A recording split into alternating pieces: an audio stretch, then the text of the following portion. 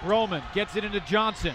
From the corner, he'll shoot a three. Off the rim, no good. Rebound tipped out, 2 seconds. Cooks at the buzzer, no good. High Point wins it. The Panthers stormed the floor at the Miller Center. Scott Cherry leaped in the air, exalting the victory here at the Miller Center. High Point 87, Winthrop 85. Unbelievable.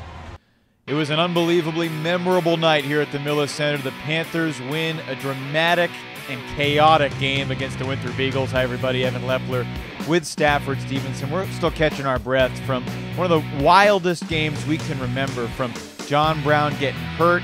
He'll be evaluated tomorrow, to Jimmy Gavin for Winthrop scoring 20 in the first half and then getting shut down, to the Eagles having a chance in the final possession.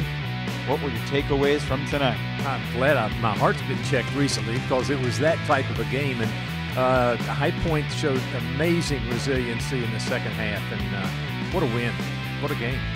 John Brown only played 12 minutes in the first half. He had 19 points on 9 of 11 shots, but he went down, a foot injury. He'll be evaluated on Friday, and when he went down, my other guy stepped up. So the High Point Panthers become the first team in Big South history to win 12 or more conference games 4 years in a row. And before we get to the highlights, the atmosphere in the Miller Center tonight. We've seen a lot of games in this building, and I don't think we've seen anything like this. Never. No, in all the years that I've been doing this, I don't ever remember a game that had that intensity and that atmosphere, and the fans were fantastic. Anyone who is here will never forget it. Let's check out some of the great sights and sounds from the game. Here's Weary in the left wing. He'll look to drive against Pickett. Lost the dribble, gives it to Brown. Pulls up from 19 feet and knocks it in. Lindauer, the right-handed dribble, backdoor feed. Weary reverse layup is in! Off the glass. An incredible acrobatic finish for Adam Weary. Here he comes left to right. Austin White from 18 feet. Got it! In the hands of McIntyre. Runs through the double screen. Gives it to Weary on the right wing. Driving to the basket. Finds Brown baseline reverse. Layup is in!